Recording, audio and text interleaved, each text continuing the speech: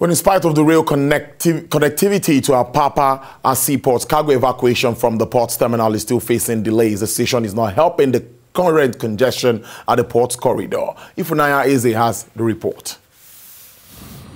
Government has been spending millions of naira in rail connectivity to the Lagos Port Complex in an effort to speed up cargo evacuation from the seaport and decongest the roads. But the link is not driving expected traffic in rail cargo movement. It is still frustrating to transport cargoes by rail from the Lagos Port Complex.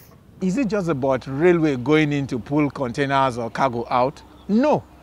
Because what? There are other agencies involved in the operations we do in the port. The port belongs to MPA. Where we carry cargoes and whatever from, for now, containers is from APMT. And so we need to work with APMT. So if I go in and APMT takes 2, 3, 4, 10 hours to finish a rake for me, that will at the end of the day affect the whole operation. If they do it in 30 minutes, I'll be able to pull out in time.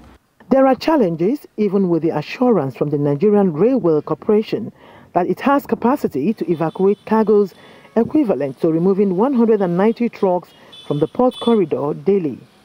The challenges are that what?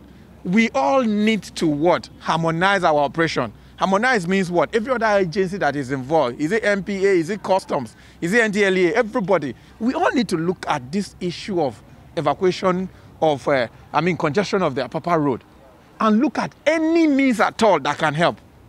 Until tomorrow, I think the rail is still one of the options that we've not fully explored. If I can go into the port and come out 10 times a day, and I have 19 wagons, and I can do 19 containers or 19 trucks times 10, 190 trucks off Apapa Road a day, why won't everybody buy into this? The conviction is that most of the impeding issues are solvable, but require commitment from stakeholders to drive a viable rail evacuation system. Ifunanya Eze, TVC News, Lagos.